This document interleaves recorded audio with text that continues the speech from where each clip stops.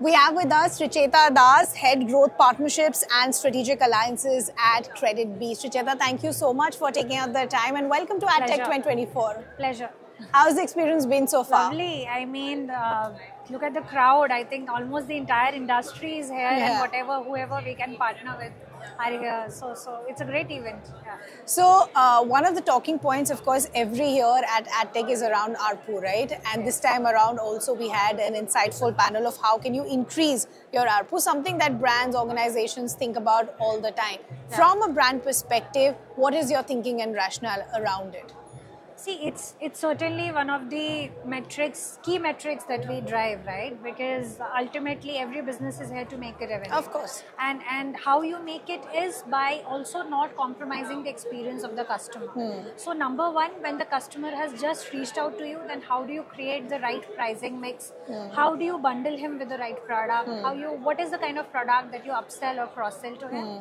And once the user has done his first purchase, then maybe, how do you bake in the repeatability on him by making more products sell to him? Yeah.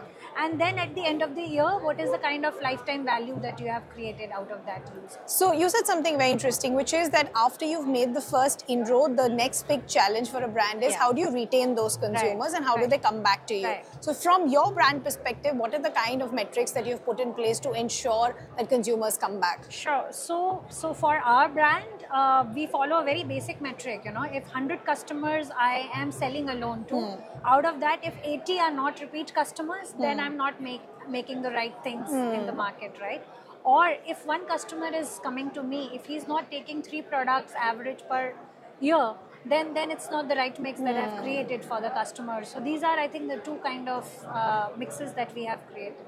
So the other concern always with ARPU is that how much can you go forward with it? Where do you draw the ethics line? Is that always a catch-22 from a brand perspective? Always. So, while you are doing all of it, maybe the intra-metrics also can get hampered when I'm saying that, I'm overselling the first product, maybe my repeatability would get compromised at the same time.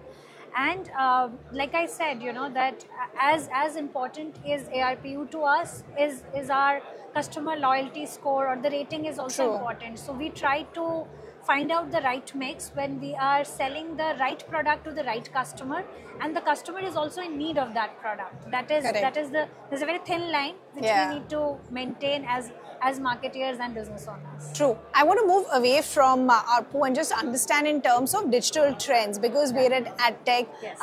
The big conversation is what is the trend that's going to dominate for the rest of 2024. So any trends that come to your mind that you think will completely be newsmakers? See, I think in terms of the digital side, AI, ML based customer acquisition is something that is the next year's theme, And I think it has already been warmed up a lot as a concept in last 2-3 years. But how the entire model learns by itself and give us the customer which is apt for us. So creating a mutual synergy and ecosystem where customer is also in need of the brand and you are also in need of the customer. Through artificial intelligence and machine learning is something that we are to host in the coming years. Okay. Lastly, before I let you go, I have to ask you this. If you had to wrap up your experience of AdTech in one word, what would it be? Scale. Perfect. I think that's always good to hear, because that's a sense of optimism even when you wait for the next years. But a pleasure chatting to you. Thank you so much. Likewise. Thank you so much.